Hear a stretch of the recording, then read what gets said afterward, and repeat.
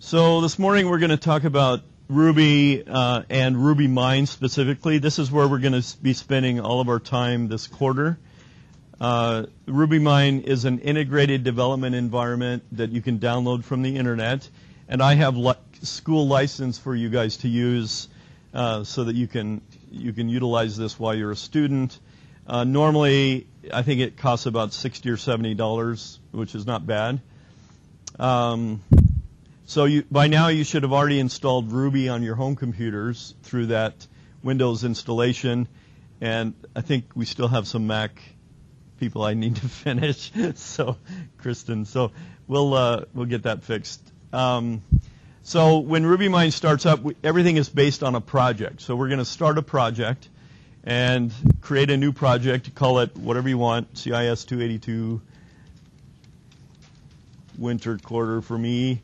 And I'm going to put it in my H drive. For you guys, you're going to have to use your flash drives for this and store it on your flash drive. And to do that, you click on the little three dots here, and it should come up with another drive letter for your flash drive, and you can start to store things there. Okay? The type of project we want is an empty project. Now, we will be using the same IDE throughout the 3 quarters of Ruby, and the last one being the Rails. So you'll get very familiar with this integrated development environment, this IDE. So we just want an empty project for these kind of things that we're going to work on. And it creates a little folder that it's going to be able to start storing the text files. Now Ruby, because it's an interpreted language, all it runs on are text files. Simple text files. You could use any text editor you want, even Notepad, Notepad++, Word. You could use Word if you wanted. It would be a real pain to do that. And the integrated environment is divided up into these little panels. And here on the left is our project. And you can open up the project, and we're going to have more files under this folder. This folder now should be pointing to probably your flash drive and wherever you put it in your own directory structure. All right? So I want you to create, everybody with me so far here? No? All right. You might get this warning, it just went off, I missed it, that says Ruby gems not installed. You can just safely ignore those for now because we're not going to deal with any Ruby gems. So once you have your project, if you right-click on the folder, and you can come down and say, I want a new file. Okay, we just want a simple file, and we're going to call it hello.rb. And we give it an extension of RB because the Ruby that I had you installed recognizes the RB extension as associated scripts for the Ruby interpreter. So it's a blank text file up here, and I can start typing my Ruby commands in here to make the computer do what I want.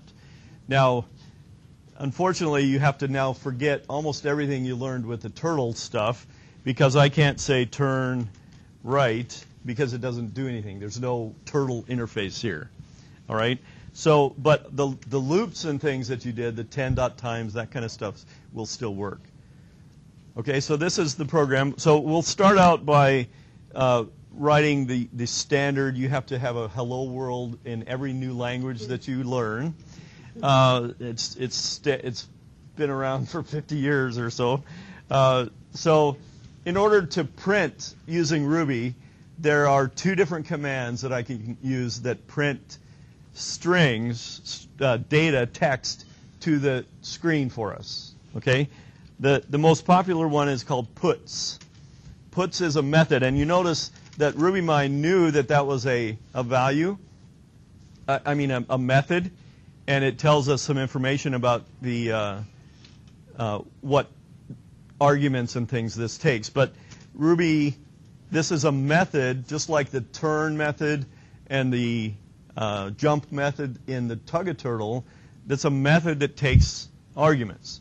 So if I want to print out hello world, I would type hello world. Now, in your Visual Basic, how did we distinguish a string of text from commands in Visual Basic? Quotation marks, okay? So we're going to use double quotes for now, and we're going to type hello world. All right, so this defines a string. They call it a string in almost every language that I know of. Anything in quotes is defined as a string. So it's a single element that has a bunch of single characters assigned to it. Now, to run this, the first time I run this, if I right-click on the text file, I can say run hello. All right, clicking on run hello, it runs that program down in here in what I call the console, and it tells me the output of that code. So it ran the hello world. Isn't that exciting? That's really exciting stuff. All right.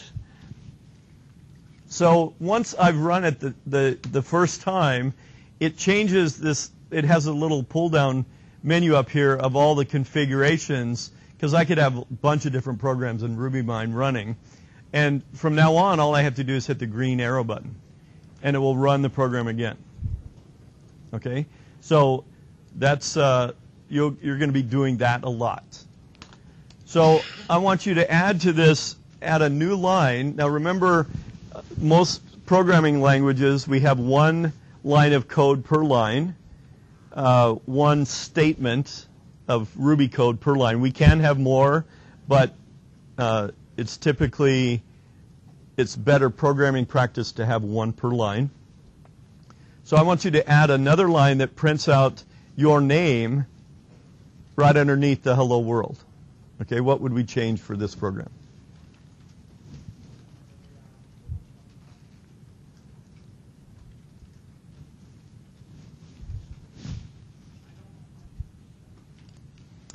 All right, so to print out your name, we're going to use the same method, puts, and we're going to have a string of our name. So Dave Jones.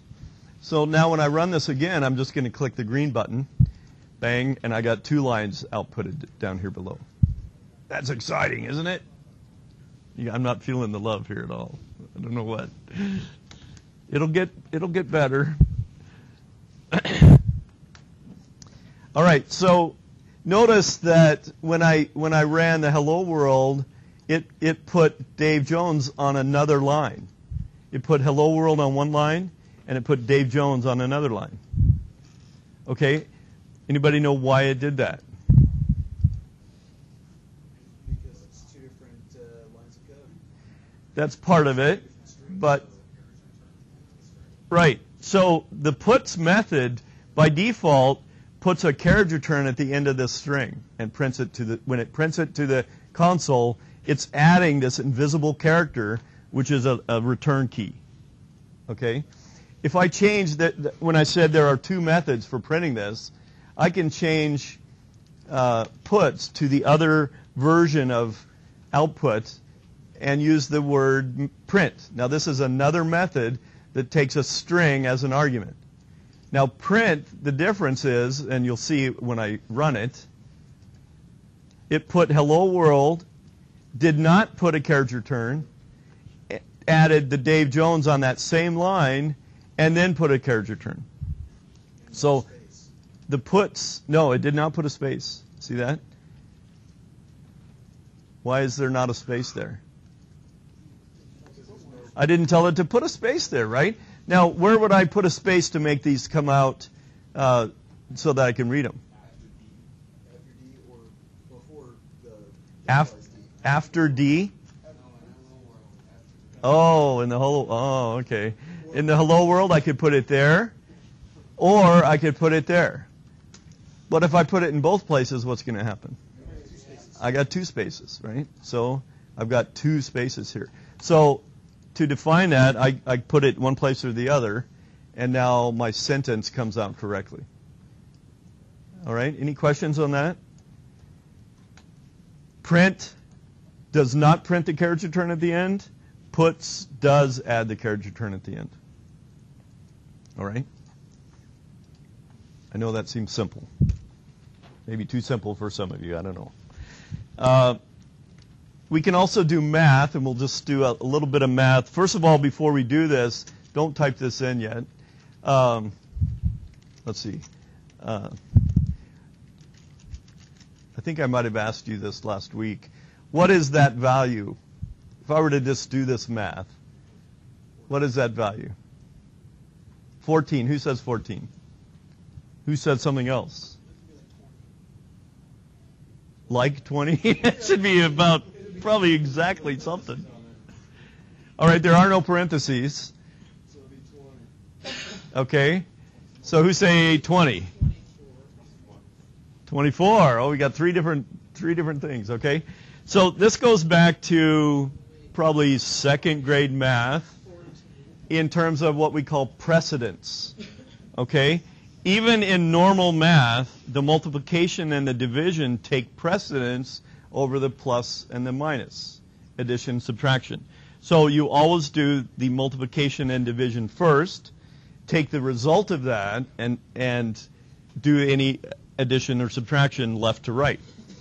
Okay? So this would actually be 3 times 4, which is 12, plus 2, which is 14. Right? No, it does left to right, except for the values here. So I'm going to just show that to you. The problem is inside of here it's not going to work. I'm going to have to show you something here in a second. So let's just show you that it is in fact 14. Before I show that to you, I want to show you another tool that we use a lot. That's called IRB, which is Interactive Ruby. And when I run the tool IRB, it shows up here in a window down below. And this is a way of just typing Ruby code directly, and it will interpret each line as I type it. So if I just do 2 plus 3 times 4, it does the math in Ruby and comes back with the value, 14. All right? So what would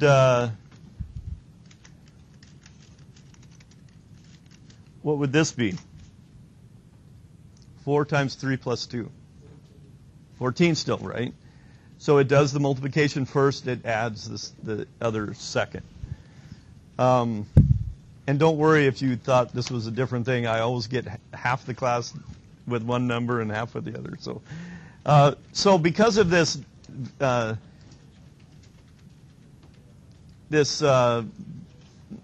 what's the word? Variability of way you're thinking about this, we can use parentheses in our code. And this makes it much clearer. Parentheses are just ways of grouping mathematical expressions together. So now we know that parentheses are always done first, and the addition is done after that. So that would come out to be the same 14. All right. Now, this is a little weird. Let me take this off. If I just try to run this, I'm going to get an error. Oh, let's see.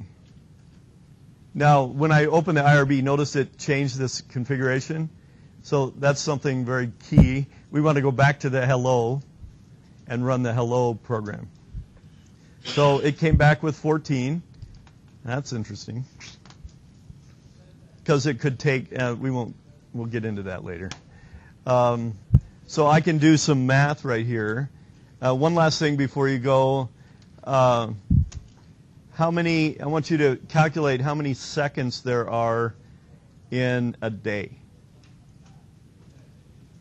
using Ruby. So using the puts command here, let the computer calculate it for you.